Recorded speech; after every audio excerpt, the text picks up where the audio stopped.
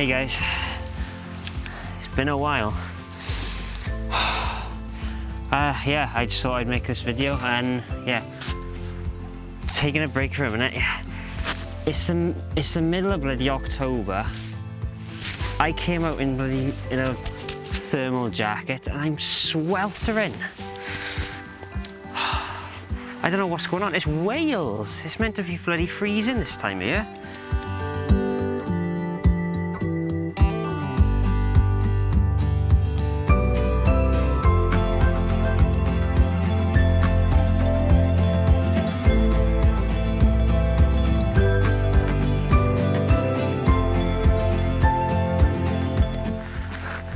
So, today's video is going to be on a lens that I picked up on Amazon a few years ago now, I think, and I haven't made a video on it until now because I couldn't really think of any reason to make a video on it, because I already have that one video on a 25mm 1.8 and that's like one of my most viewed videos. The main reason I wanted to make this video is because this new lens I found is significantly better than it. Basically take all its perks or all its good features of that last lens and take away all the bad ones. That's this lens I'm going to be showing you today.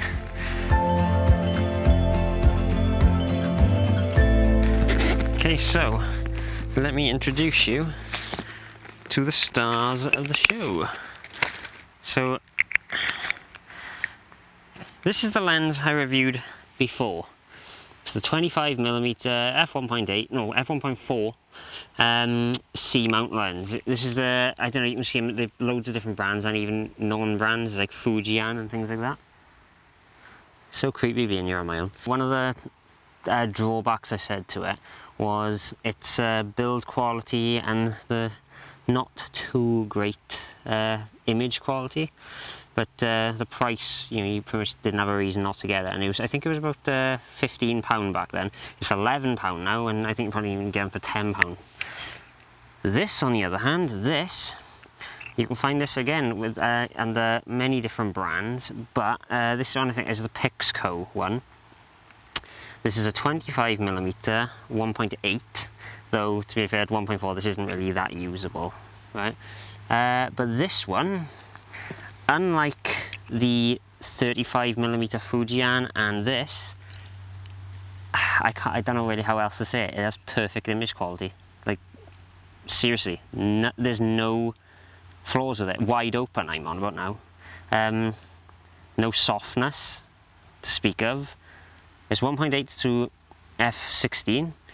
25mm, it's a clickless aperture. It says it can fit on APS-C. I don't know if it can. I've never found a C-mount to APS-C. There might be some C-mounts to Sony cameras. I've never found one for Canon. So please don't ask me, you know, can this fit on a 5D Mark III or can it fit on a bloody 600D or anything like that. It says APS-C, I'm just going to say Micro Four Thirds. Anyway, like I said, you know, this this is around £20. So this is a little bit more than what this used to be, but for the extra £5 you're spending on this, yeah, I'd say it's bloody well worth it. And yeah, I suppose you can see it just in the examples I'm showing you right now. Yeah, there's very little argument you can make for this one. I mean, yeah, you can say that, oh, the style of this one is what is sort of appealing, you know, if you want sort of an artistic sort of thing. But to be honest, I'd say go for this one and just stick some sort of filter on it. Oh, and that's another thing as well. This one actually has a proper filter size, 37mm filter thread size. So you can actually get things for this. This one doesn't have a filter thread on the end. It looks like it, but it's not. It's just they've just got ground rings inside it, of which cause flaring because they've got a bit of a gloss to them. This one doesn't have any of that. So, yeah, build quality of this is stellar. I'm not exaggerating there. The focus throw is rather small. You know, as you can, I don't know, I'll do a close-up on it. As you can see, it's rather short. So for those of you who want to do very fine focus adjustments, it is a bit difficult for that. But for those of you who want to do very extreme focus pulls, you know, from closest to infinity, it's very easy to do, and you're not going to be twisting your hand at all. Oh, it's a ladybug. Hello. Oh, cool. My lapel mic is joined by a ladybug. Okay, but oh, and another perk this one has over this one, the close focus distance. This one comes with these 2 macro rings.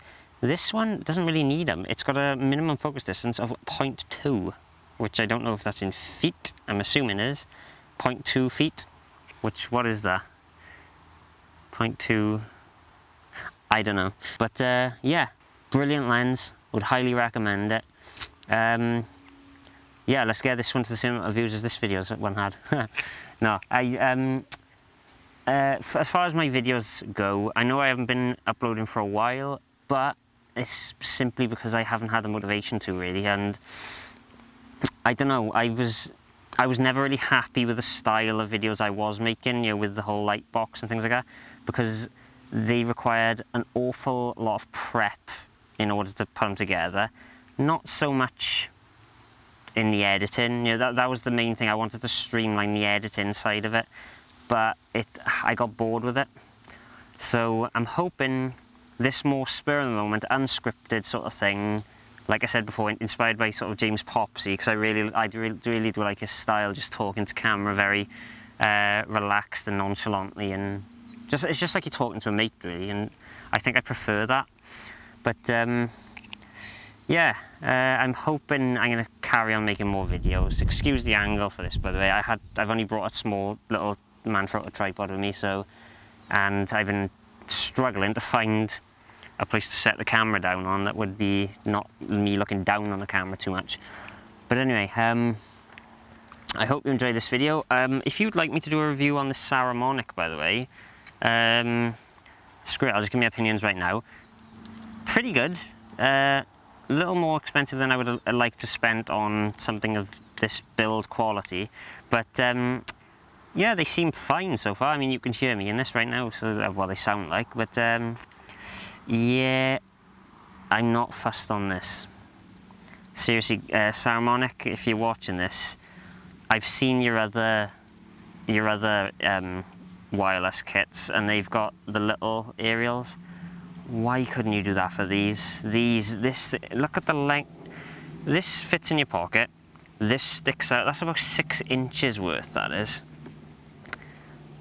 That's ridiculous. And it's floppy, and it's the same on the camera. The receiver's got it as well. But I mean, come on, guys. Really? Did you have to do this?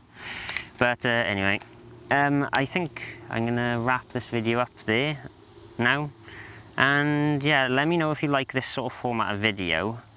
I'm melting right now.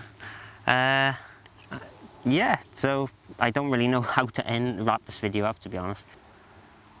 It is creepy sitting here with a very dark forest right next to you, and just expecting to see someone or something step from behind a tree, and then as I go to look again, they're gone. It's creepy. Why am I doing this myself? I'm creeping myself out right now.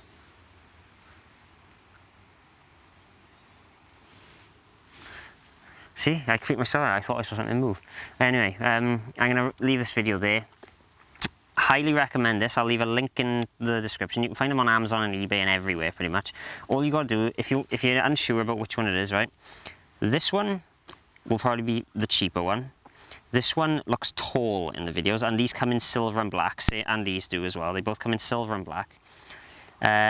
These ones will look tall. This one will look more squat and wide. So it's the easiest way to differentiate the two. Go for the squat and wide one, and they're around £20. So I hope you enjoyed this video. Excuse, I've just noticed that the exposure is going ape shit right now. I hope you enjoyed this video. Let me know if you prefer this one or the older way I used to make videos. And also let me know any videos you'd like me to make in the future. I mean, even if it's not kit-based reviews, just anything really, just ultimate travel kit or anything like that. So I'm going to leave it there, and I hope you're all doing well, and I'll see you in the next video.